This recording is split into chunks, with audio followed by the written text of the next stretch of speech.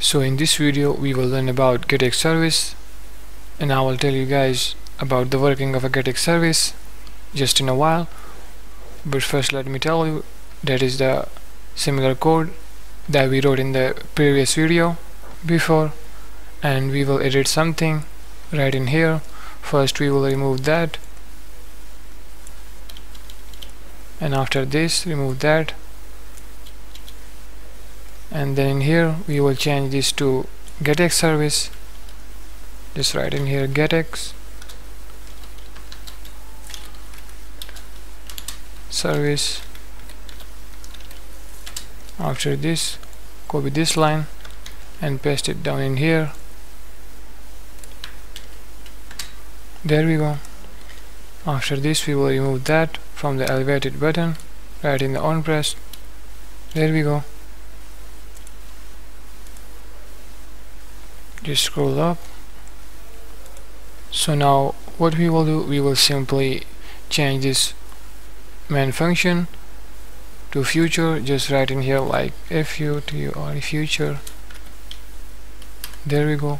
And in here with the less sign, and in here with the greater sign, write like this. And after main, because they will be async, so write in here async. There we go. And now in there we will call upon the init services function. So write in here await and then init.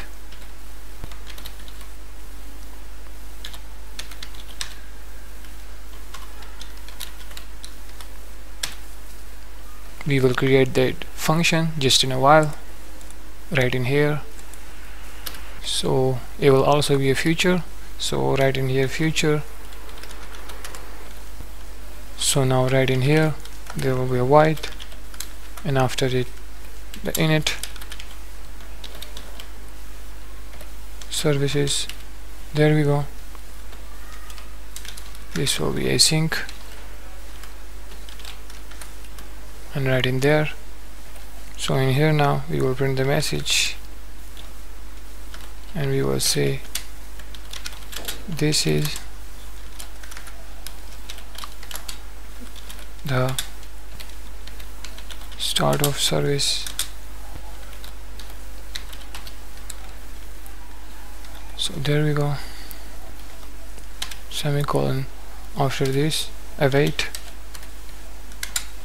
Now we will call the get.put async method right in here. So write get.put async.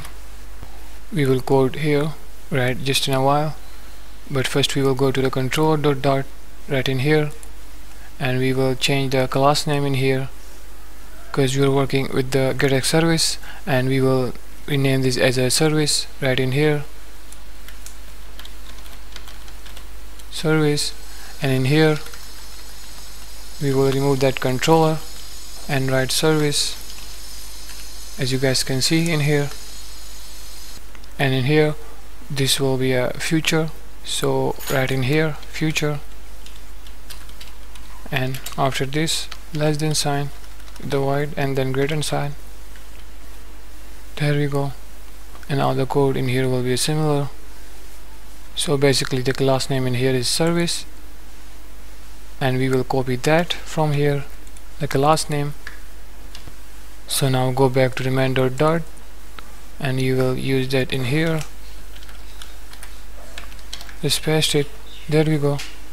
Now we will simply initialize the service class in here.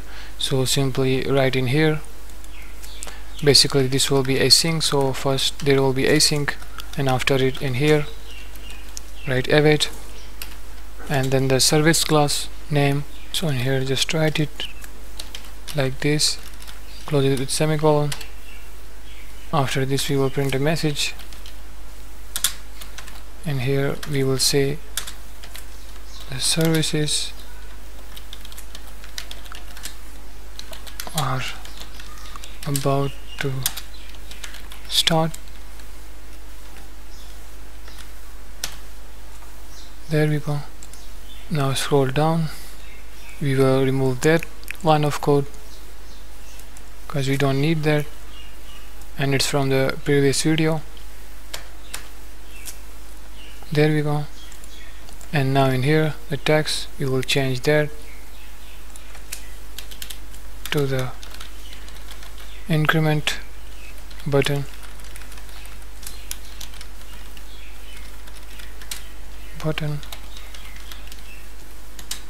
There we go. Now a little work in the on pressed. Right in here we will say get.find. We will simply find the service class right in here. So right in here, service instance of service class. There we go. And after this we will simply call the increment method that we created in the control dot right in here. As you guys can see that service class in here, we will simply call that increment method. Just copy from here. Now go back to the main dot and paste it in here, semicolon. There we go. So basically that's all the code for a get service. Now let me tell you about the get service. Basically a get service is similar to the GetX controller with the same lifecycle methods like onIt, onReady and onClose. But the only difference is that GetX service notifies the GetX dependency injection system and that it should not be removed from the memory. The only way to remove the GetX service from the memory is to close the app, or you guys can manually call the method name as get.reset. So basically that's the difference between GetX service and the GetX controller. So now we will go and run the application and see the result. Just simply click in here. It will take some time, just wait for a while.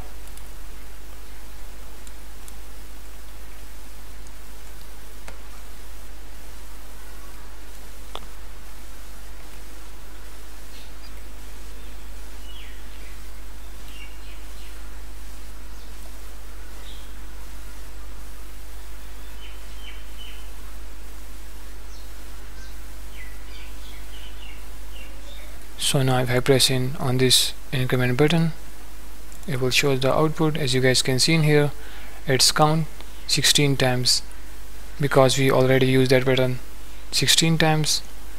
I mean, we click on this several times and basically they showed us the output.